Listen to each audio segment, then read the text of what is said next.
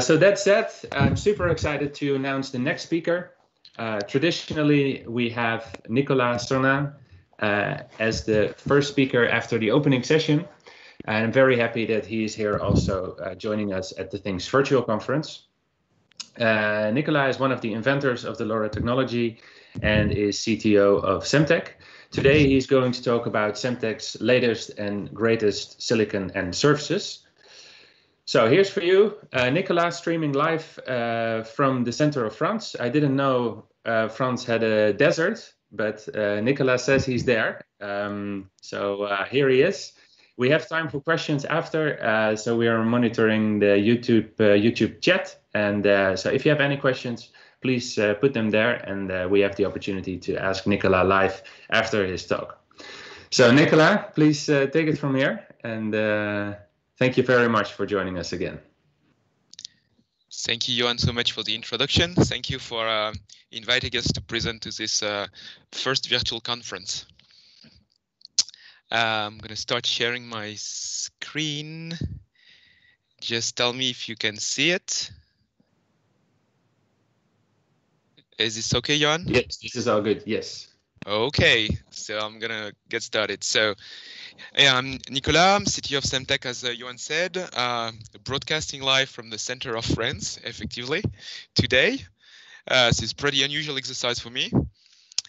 So today I want to talk about the new LR1110, which is our latest silicon, which is going in production right now.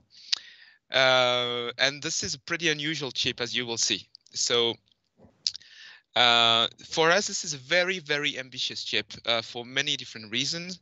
And I'm going to go progressively through all of this during this presentation. So this chip represents more than 3 years of work from all the teams inside Semtech.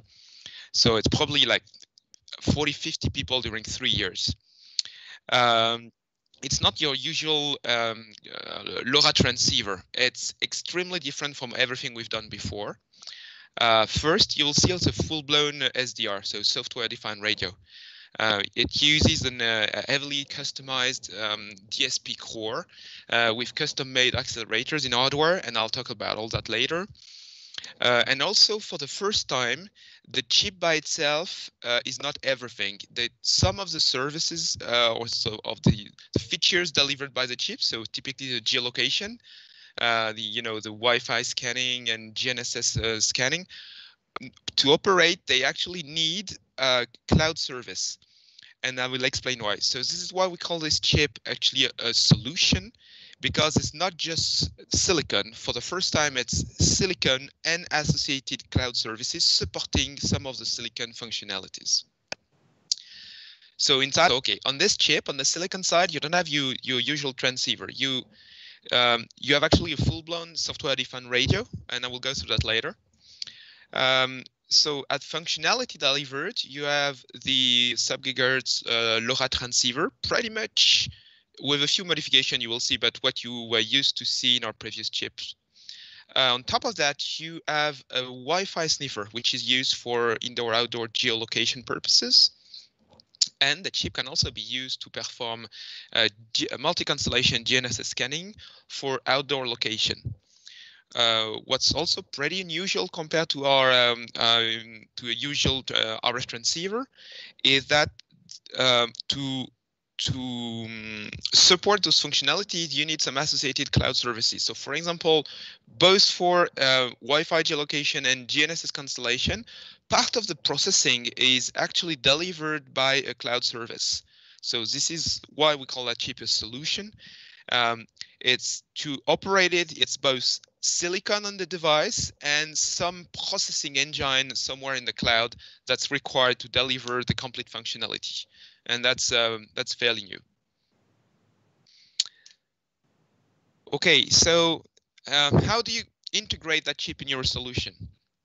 This is how you use the chip as a transceiver, and we'll see that there will be in the future many different options.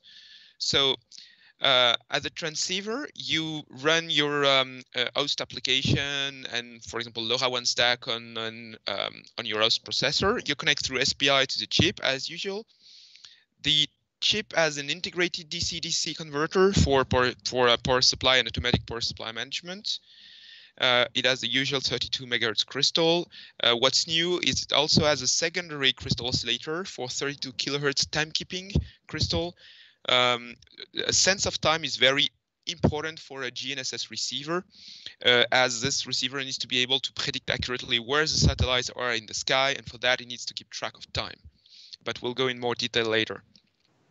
Last point is it has very flexible GPIO switch matrix to allow automatic control of any combination of RF switches on the various RF inputs of the chip. The same chip may be used in the future as a LoRaWAN modem through a firmware upgrade. We'll see that. In which case, actually, in that scheme, your host MCU only runs the application code, whatever you want to write, and what defines the behavior of your sensor, of your device. And the LR1110 not only delivers the geolocation capabilities, but also a full LoRaWAN network stack. And I'll come back to that later also.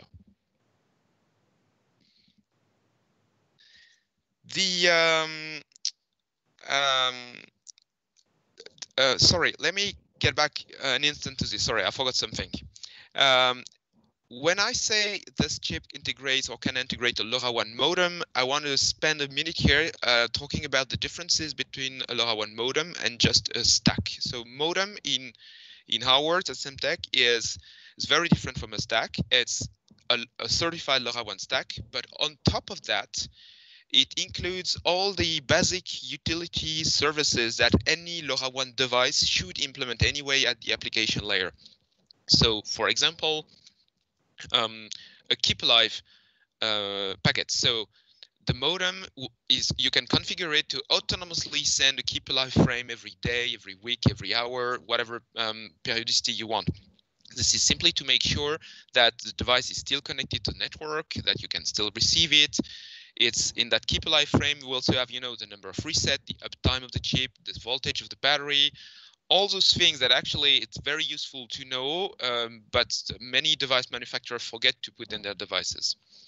A modem, for example, will periodically check the connectivity to the network, and after a preset time will automatically rejoin if it lost the connectivity to a network.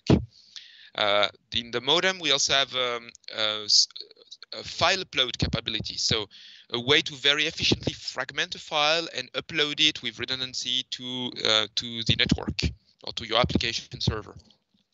It implements automatic clock synchronization. So the onboard clock is synchronized to the network clock and will always be on time, which is a crucial feature for GNSS navigation. It can remotely be rekeyed, for example. You can remotely reset it and get it to join another network. So there are actually, a modem is much more than a stack. There are many additional functionalities that come on top of the stack, which are part of this modem. Last point, and we'll talk about that later, it has an integrated crypto engine, which integrates all the LoRaWAN compliant crypto and key derivations. So this chip brings an element of security when you're using it for a LoRaWAN network connection. Can you still hear me, Johan? Yes, we're all good. Thank you. Okay, please continue. Cool. So let me continue.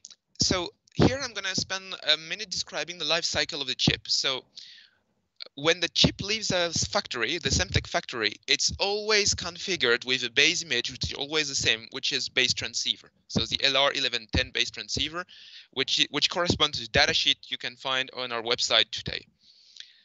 The crypto engine of the chip is also pre-provisioned with a unique chip serial number, which we call a chip UI, a default dev UI. So this is a LoRaWAN dev UI, which is by default equal to chip UI, and some diversified keys. So when I say diversified, I mean an app key and a network key, which are unique for every device we produce.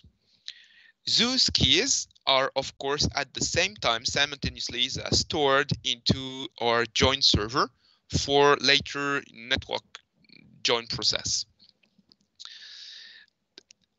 the chip is then pushed to distribution channel, to Arrow, Future, DigiKey, Farnell, whatever. It's purchased by an OEM or device manufacturer. That device manufacturer can do a few things. It can first optionally upgrade. So if the device plans to use, for example, the modem version of the chip and not the transceiver, the chip is reflashed by the OEM to upgrade it to, for example, modem functionality. So the OEM will have the capability to replace a firmware image which is running on board the LR1110 chip. It can also optionally override the dev UI and keys. So if you don't want to use the pre-provisioned dev UI or the pre-provisioned keys, you can put your own dev UI or your own keys or both in the crypto engine. And finally, last but not least, it is really recommended to upgrade the almanac file. So the almanac is what is the data, is a set of data that allows the chip to predict where the GNSS or the GPS satellites are in the sky at a given time. That almanac is valid for 3 months. So we do put a default almanac in fab, but actually by the time the chip reaches the OEM, that almanac is probably out of date. So it is good practice to actually upgrade the almanac with the latest almanac file. And that almanac file is provided a new almanac file will be provided by Semtech every month. Then the chip is soldered to the PCB, and you can basically sell the device on the market. The chip, a very important point of this chip, or limitation if you want, is the chip is not designed to run the user's code. The chip only runs Semtech signed firmware image, which defines the functionality of the chip. So why is it this way? The DSP or the controller, which is at the heart of the LR1110, is really highly customized. It's not a standard processor at all. It's been customized to perform very efficient digital signal processing capabilities. Therefore, the development environment is not user-friendly at all. There are bits and pieces of assembly language around. It's designed to be highly real-time when we are doing Wi-Fi or GPS operations. So the only way we could actually be able to run users code would be to put a second core, which we have decided not to do at this stage because the requirements for different applications are extremely diverse. So with the LR1110, an external host MCU will still be required to run the user's code or the user's application, and we will collect requirement from the various use case. So we may go in the direction of including another core in the future, but the decision is not taken, and the LR1110 certainly cannot run your application code. It's very important to get this limitation. I'm now getting to the radio part. This is what I feel comfortable about. I'm a radio guy. I'm not a digital software guy. So this chip is a real beast. The main originality. So as you see, the chip has a 2.4 GHz input path. This is for Wi-Fi scanning. It has two LNAs or two input paths which can cover continuously from 100 MHz to 2.7 GHz. Those are the input that we use for LoRa sub-gig and for GNSS scanning, for example. But as you understand, we can do a lot more things with this, given the frequency range covered here. And we have two PAs, one optimized for low power and one optimized for high power, which can work at any frequency between 150 to 950 megahertz. The main originality of that radio architecture, as you see directly, is all those bands are covered by a single radios. There is a single PLL, just a single ADC, there's a single configurable digital baseband there. So it's an extremely flexible and efficient architecture. But one of the limitations that comes from that is operation on those different bands are mutually exclusive. You cannot demodulate a Wi-Fi packet as you're using the GPS input or when you're doing LoRa operation on the sub-gig path, because there's only a single ADC and a single PLL. Okay, so it's one thing at a time, but it's extremely efficient from a silicon area perspective. It's extremely low power and it's extremely flexible. Our ADC, for example, is configurable. There are actually two ADCs in there. There is a Sigma Delta ADC, which gives you a very high dynamic range on 1 megahertz bandwidth, and we have a pipeline ADC which goes up to 20 megahertz bandwidth, which is required when we do Wi-Fi demodulation. So it's actually a single ADC which can be reconfigured. And then I'll talk a little bit more about the reconfigurable digital baseband. When we talk about the MCU core, so we have 256K of flash on that chip and 64K of RAM. But again, this cannot be used to run your application. This is simply to run all our software-defined demodulation algorithm for Wi-Fi and for GPS and Baidu. Nicolas, I have a question about this. Yeah. So you're showing here 2.4 gigahertz. Is that only for Wi-Fi, or would LoRa 2.4 gigahertz also be supported? I cannot answer this question right now. Of course, this would be really interesting, right? It's not supported for the moment. I think people know enough. Thank you.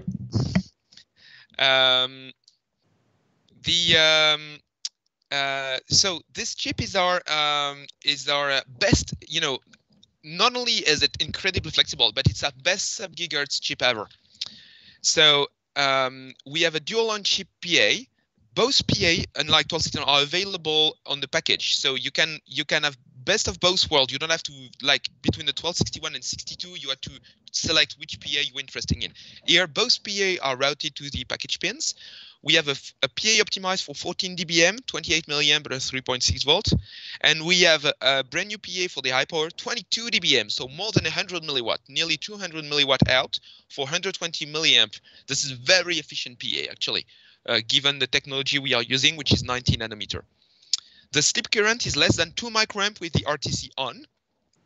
We're covering all sub-gigahertz band from 100 megahertz to 1 gigahertz continuously. And we have the best ever. We have gained nearly 2 dB sensitivity in LoRa mode compared to 1261. So we are now at minus 141 dBm at SF12 125 kilohertz, measured 10% packet error rate. So huge improvement in sensitivity, which is linked not to radio, it's linked to the new digital LoRa demodulator we've put in that chip. We have reworked the LoRa IP quite deeply to improve, tracking capability, preamble detection capabilities. So there's a brand new LoRa IP in there, which has better sensitivity and better, robustness. Whenever we say software-defined radio, because that chip is essentially a software-defined radio, you need a highly reconfigurable digital baseband, which is the case. So actually here we have, our very programmable ADC, which can be either like a Sigma Delta or a pipeline ADC. We have a huge possibility in terms of decimation and filtering in that chain. So the result of that is we can basically down convert from 32 megasamples per second to any arbitrary sample rate from a few kilohertz as wide as 20 megahertz. And really, when I say arbitrary, I really mean this programmable downsampler here. We can make, we can really output any sample rate we want. So we have a tool here that lets us reconfigure the filtering and decimation chain exactly as we want to be able to listen to any signal we want in the future. Now I'm going to spend quite some time on the GNSS path. So this is one of the most, of course, exciting feature of that chip. We have taken a totally non-standard approach to GNSS or to GPS. So first, the chip as delivered today, the LR1110, is able to do dual constellation. So it can receive GPS and Baidu, L1 band only, so at 1.57 gigahertz. A very important feature is, why are we stating two sensitivities here? We are stating a sensitivity of minus 134 dBm for strong signal SV capture or satellite capture and minus 141. So you have to understand how the chip operates. The first thing the chip does is it assesses whether the satellite signal is strong enough to get a decent fix or not. To do this, we only need 0.65 seconds at an average of 7 milliamp. This is typically extremely useful because in a normal use case, you have no idea when you do a GPS fix whether you're going to be indoor or outdoor. If you indoor, this is useless. You're never going to get a proper GPS fix indoor with that chip. So basically, after 0.65 seconds, the chip decides if it's indoor, satellite is too weak, and drops it right there, or if the signal condition is good enough to get a good fix. If that's the case, the chip will go on for another second and will deliver the pseudo ranges of 8 satellites typically. So if you outdoor, it's gonna, in terms of energy, a GNSS fix is gonna cost you 1.65 seconds at 6 milliamp average. If the signal condition is too poor, the chip will drop after only 0.65 seconds. So to pass that first step, the chip needs to be able to detect at least one satellite above minus 134 dBm, which is, typically the case as soon as you are outdoor or even mild outdoor, as soon as you are close to a window.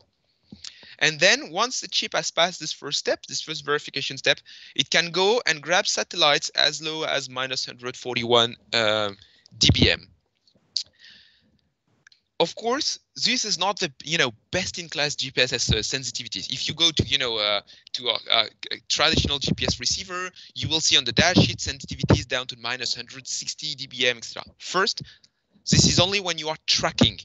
The chip is not designed for tracking at all. The use case for which this chip is designed is a GPS fix every hour or every 6 hours. So we are basically always in cold start. So you should really compare the GNSS receiver of that chip with the cold start mode of a normal GPS receiver.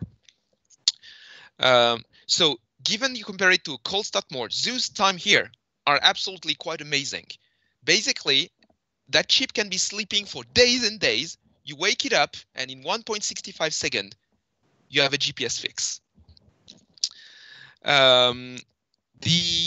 Another thing which is important to understand is to be able to reach such low fix time, the chip needs an up-to-date almanac file. What is an almanac? An almanac is a data set that enable the chip to compute roughly where the satellites are in the sky at a given time. This is very important because you need to know, which are the GPS satellites that are currently visible. That's very basic. And you need to be able to predict that Doppler shift frequency to basically lower the search space. To reduce the search space, you need to know around which frequency you have to search each satellite. So this is actually the service delivered by the almanac.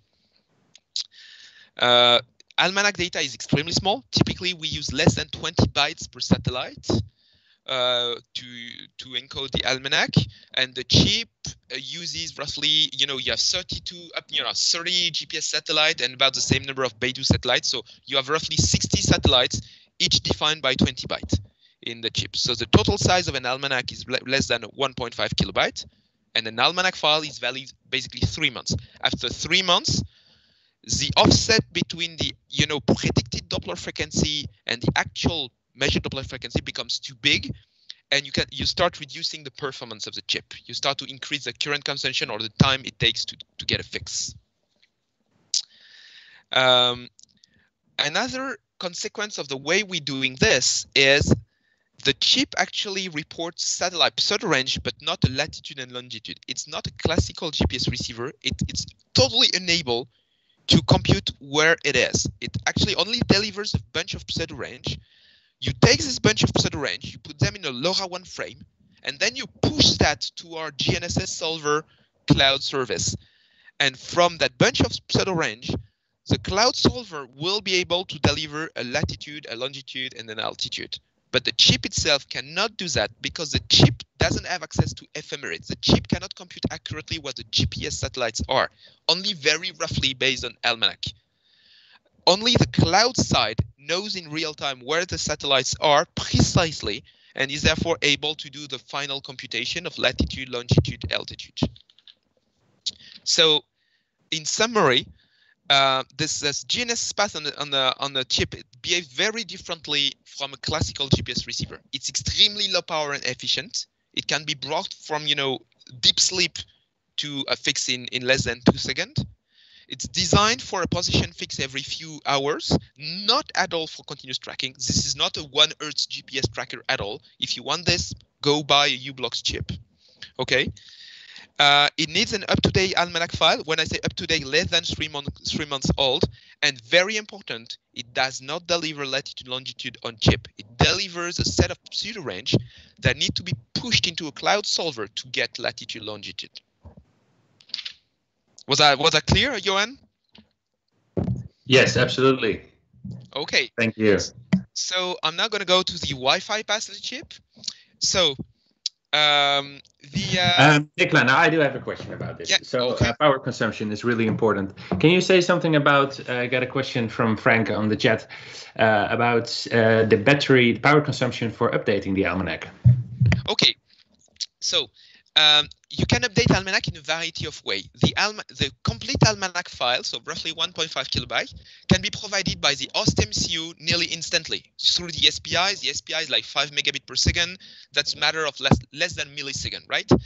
And the host MCU itself can get access to the almanac file whenever you have a BLE connection or USB connection or whatever. Yeah, a lot of trackers out there, they have a BLE link to a phone from time to time. So every time you have a BLE link, you can download the latest almanac file and push it to server. That's nearly, doesn't burn any battery at all.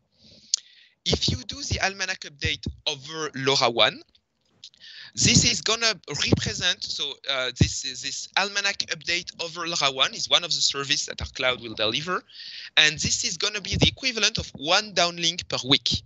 So it's extremely low overhead in terms of energy. So as an order of magnitude, what you should remember is keeping the almanac up to date is going to represent 1 downlink per week. Does that answer the question? Yes, perfect. Okay.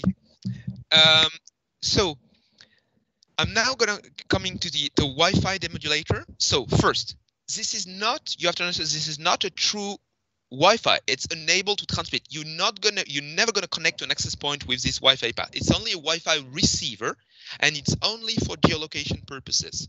So what it does is you trigger a Wi-Fi scan, and it will report a list of access point MAC address with their RSSI. And once you have this list of MAC address and RSSI, you can push that in the cloud to any Wi-Fi lookup database, and Semtech will provide one, but you may decide to use another one. And this Wi-Fi lookup database service transforms this list of MAC address into a position or an address or anything. Okay, Wi-Fi geolocation works extremely well. It's the lowest power geoloc option you have out there after geolocation by the network through LoRa TDOA or just LoRa gateway positioning. But it gives you roughly 30-meter accuracy in less than 80 milliseconds at 12 milliamp. So it's extremely fast. Therefore, it's very efficient in terms of power. It works in urban environment. It works indoor, outdoor, nearly everywhere. So basically, before even attempting GPS positioning, you should probably try to do a Wi-Fi scan, because this is really a lot more energy efficient. And the precision is actually nowadays extremely good because we have a lot of access points out there. A few limitations on this chip: we only scan 2.4 gigahertz Wi-Fi signal. We do not have 5 gigahertz possibilities here.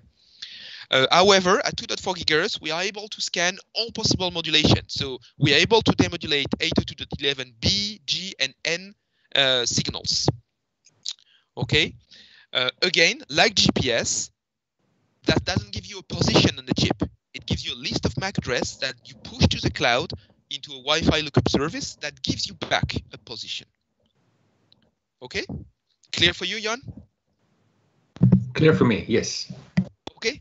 A final feature of the chip is, security. So LR1110 comes equipped with a cryptographic engine. So we don't call it a secure element because it hasn't been certified as a real, banking grade secure element. But everything is included in hardware. It has a fully separate and secure storage memory for the keys. Everything, full hardware AES 128 engine. All LoRaWAN key derivation are implemented in hardware. Okay, so it's basically designed that once you can write a key in there, but you can never read it back. you know. So the secure engine comes pre-provisioned from Semtech factory with default app keys and network key, which are, you know, different for every devices, but which have been injected by Semtech. And those keys are available in the associated joint server cloud service. However, you're not obliged to use them. If you can replace them with your own keys without degrading the security of the entire scheme, you know, you can overwrite in production, overwrite the keys with your own keys in there, and use all the key derivation exactly like you would do with the default Semtech keys. So this handle, you know, all LoRaWAN encryption, decryption, the key derivation, every, you know, all the LoRaWAN key handling is natively handled by that cryptographic engine. Final word about how you connect to our cloud service. So first, join request. You know, the join request, the LoRa Alliance has defined a standard interface between a join server and the LoRa network server. So in that case, we have simply implemented exactly the standard LoRa Alliance join server interface. So your join request will flow from the chip to the Semtech join server if you decide to use the Semtech join server, which will generate a join accept, which will flow back to the LoRaWAN server and back to the chip. Okay. For geolog purposes, once you want to route, you know, list of MAC address for the Wi-Fi scan or a list of pseudo range in case of a GNSS scan, this is all handled at the application layer. So basically, this is actually this payload is actually transported through a normal LoRaWAN application payload. Therefore, it flies through the LNS, through the LoRaWAN network server. It lands on your application server, and the application server is responsible to forward it to Semtech Cloud Service through an HTTPS interface. So that basically means that first, Semtech doesn't own your APS key at all. You're responsible to decrypt your payloads as a user. We will never intercept your payload. You only forward it to us if you want and when you want. There is no way we can intercept your traffic. Okay, so whenever you receive a GNSS frame from one of your chips, for example, you will simply forward it through an HTTP request to our geolog services, and we will answer back with a latitude, longitude, altitude information. Okay, but it's again, I repeat, we are not putting ourselves between the chip and you. The data is coming to your application server, and you decide, and only if you decide to forward it to us can we do something about it. And we don't own your APS key. You're responsible to decrypt your application traffic. So just to put this in perspective, so people maybe also in the call are used to, you know, the Things Network console. So you will be able to configure the Semtech cloud services as an integration in the TTN console. Exactly, because in that case, the decryption of the payload is happening inside the console, and the decrypted payload is actually forwarded to our cloud services. Okay, I have another question. Is also the question just come in from Juan? Is also the find timestamps part of the equation or no? Find timestamp meaning like the gateway find timestamp? Yes. Yes. Okay. So I think it's so. There is already one technology available for geolocation of LoRa devices, which has nothing to do with the device itself. It's purely a network-centric geolocation solution, which is based on differential time of arrival of a given LoRa packet on various gateways.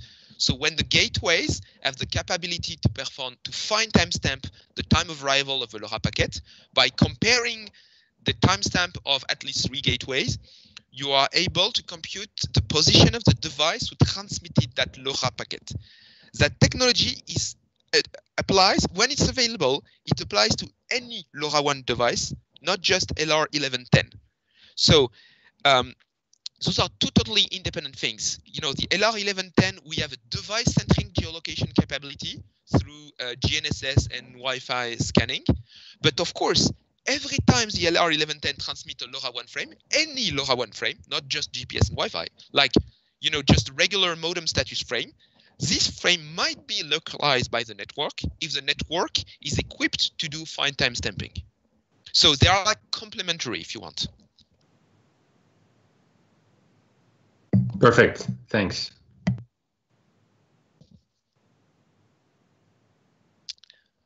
More than welcome. Was there anything? So yeah, so really as a summary, I'd like to say that basically this is a chip very different from what we used to do, or from the previous transceiver chip. It has a lot more potential, a lot more processing power on board. Nonetheless, it's still extremely low power.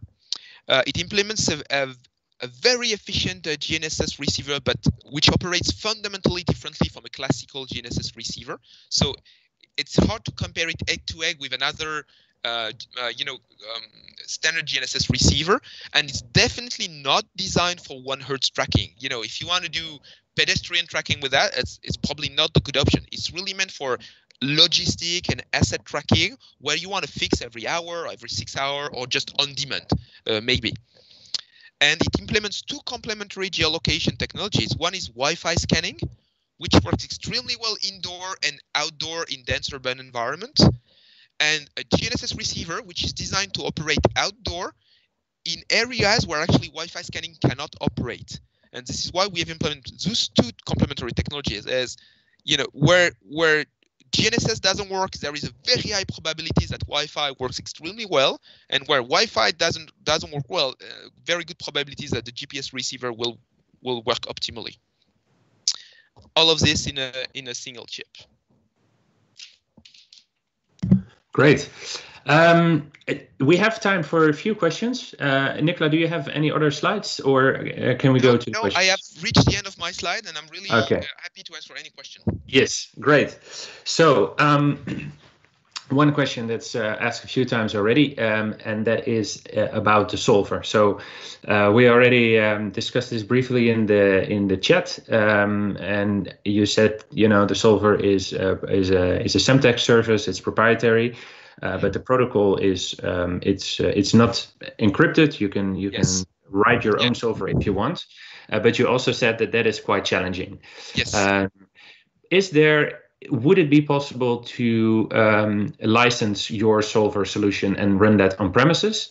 And the reason to do this would be, for example, data privacy, to not make Semtech services aware of all the device locations. But it may also be infrastructure constraints, that you cannot rely on an external cloud service. So can you license your solver and run it on premises? This is not available yet, but of course this is on our mind. So I cannot give you any schedule for that, but of course this request has already been we have already had this request for many different customers we have already interacted with, and we know this we will have at one point to deliver such a solution, because it needs run on the edge, because of data privacy, because of intermittent internet access.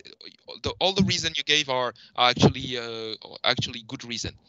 Initially, we don't want to offer this because we prefer to have a centralized instance, because we know we're probably gonna have to do rapid iteration on it to improve it, to fix bugs, etc. So for initial operation, we prefer to keep a centralized instance to be able to upgrade it as often as required. And as soon as things will have stabilized and we'll have good performance across the board, then it will be time to start really thinking about this.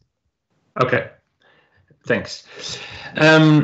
So is the LR1110, is that really designed for tracking? Because you covered geolocation in extent, or can you also use it in devices that don't need to do any geolocation? Or would you say, this is really designed for devices that need to be aware of their location?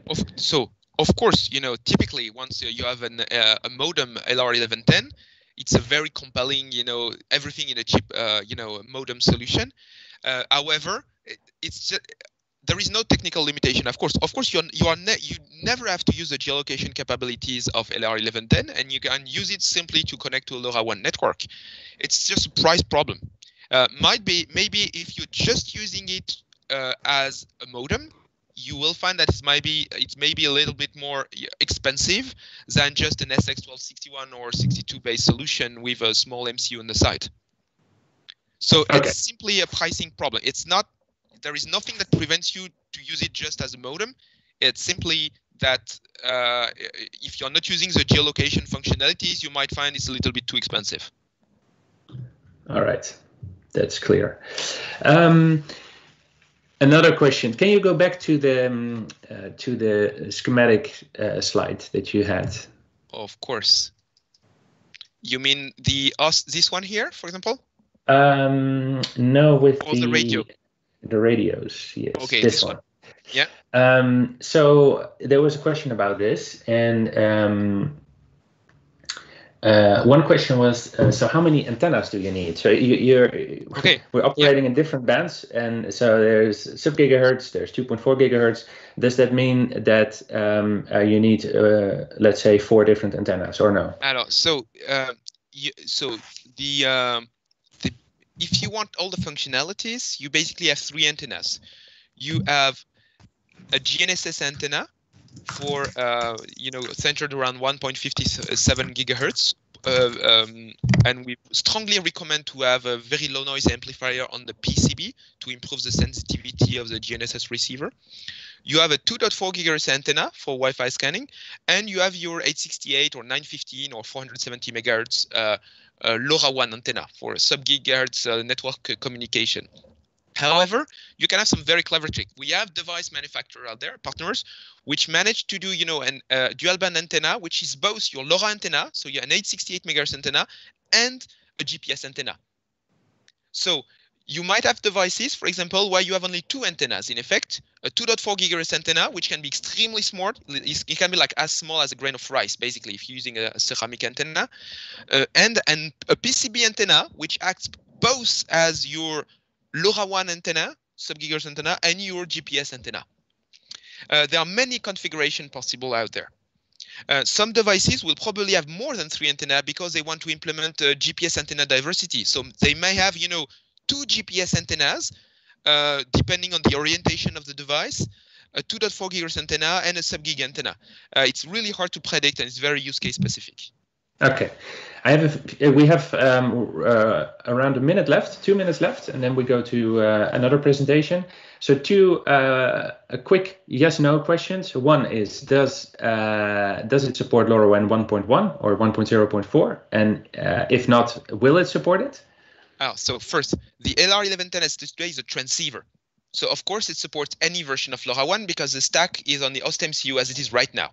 Okay, there may be a modem version of that in the future, and in that case, the data sheet of that modem version will tell you which version it supports. Yeah, this was about the modem version. Okay, so when sure.